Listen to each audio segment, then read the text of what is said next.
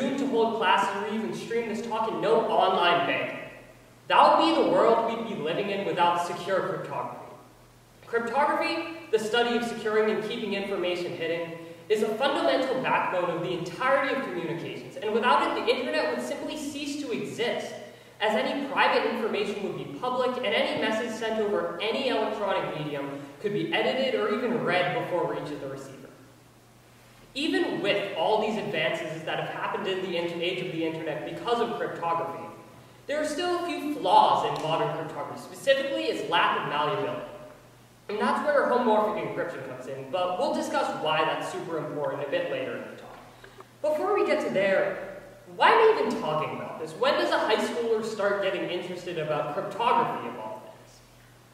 For me, this originally stemmed from my interest in computer science, which allowed me to firstly look at the systems that were already in place and try and understand the mathematical backings behind them, but it also gave me just background knowledge in the field of cryptography and sparked my interest for it. This almost formed the search for me in this, and I think the most important search is that for finding solutions to problems that you find in your lives, because that's really how humanity will advance and how humanity goes forward as a species, everyone working together to find solutions to individual problems that they find. But what is homomorphic encryption, and what are some of the uses, specifically what are some of the uses that it finds in the real world?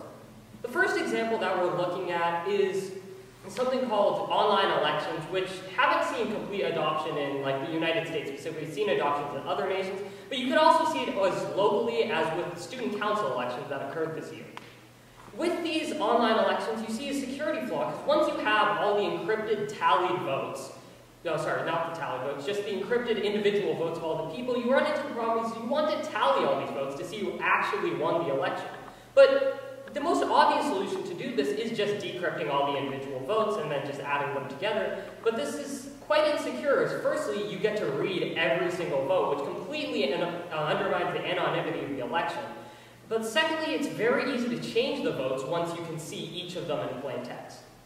Homomorphic encryption is able to solve for this by allowing direct computation on this encrypted data, where you're allowed to add up all of the votes and get these sum tallies without actually looking at any individual vote.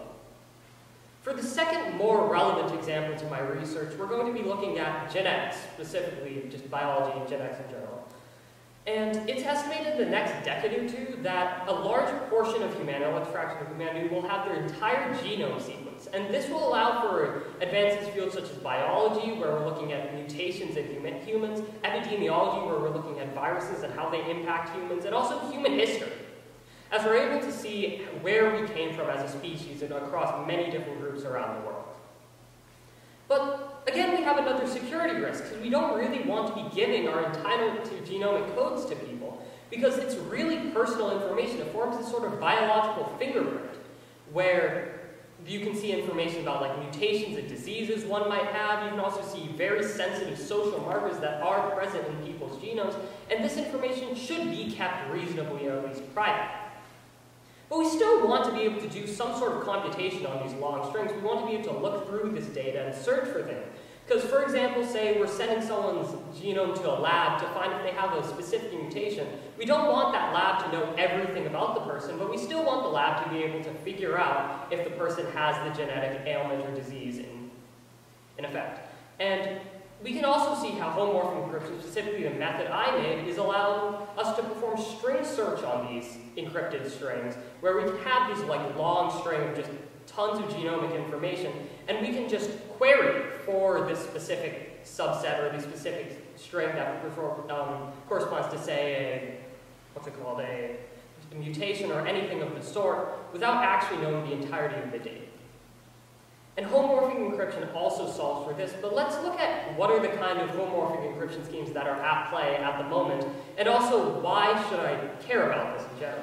So homomorphic encryption breaks down into three main components. Firstly is like partially homomorphic encryption, which is sort of where you can do infinitely many computations on the data, but you can only do like a subset. Say you can only add to the data. Then you have somewhat homomorphic encryptions where you can do anything you want to, but you can only do it for a set number of times before it just becomes too expensive computationally. And then finally, on top of that, you get kind of the holy grail of homomorphic encryption, which is fully homomorphic encryption. And this is where you can compute as much as you want on the data, and you can do it infinitely many times. And this is really, really cool because it's sort of like if you handed me a number and on a piece of paper, and without ever reading the number, I was able to hand you another piece of paper that says that number multiplied by 2. That sounds like magic, but with homomorphic encryption, it's actually trivial to do. So what is the method that I specifically proposed? It is a method of chaining these partially homomorphic encryption schemes together to create a fully homomorphic scheme, which is specifically optimized for this task of doing these genome searches through the entire sequence. And it uses something called the Rajaram string search algorithm, which, long story short, allows you to do anything you want with these strings and search these strings for specific subsets without actually knowing the entirety of the target string. And my method was able to compute this much faster than anything that was currently available and also kept the data secure. But why, again, I might have referenced this a couple times already, but why are you listening to this? Why should you care? Why have you spent the last 9 odd minutes of your life here listening to me talking about this? I don't want this talk just to be, oh, I did something cool once. I was able to solve this niche problem, come up with an even more niche solution. I want this to serve a few more things. Firstly, I want this to inspire all of you to look at problems in your own lives and do this kind of research and try to figure out these solutions. Because if I can do it, I know that any of you and all of you can find problems that are very important and significant to you and then find solutions to these problems.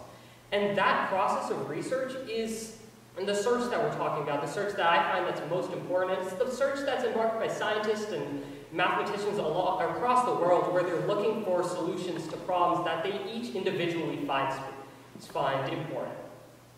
And I think that this talk, I really wanted it, and I hope that it did, inspire all of you to find problems in your life, whether anything, it could be anything. It doesn't have to be in the science or the mathematics. It could just be anything that you find interesting or you find a problem in your life, and just to search for a solution to the problem, as many of the talks here are today.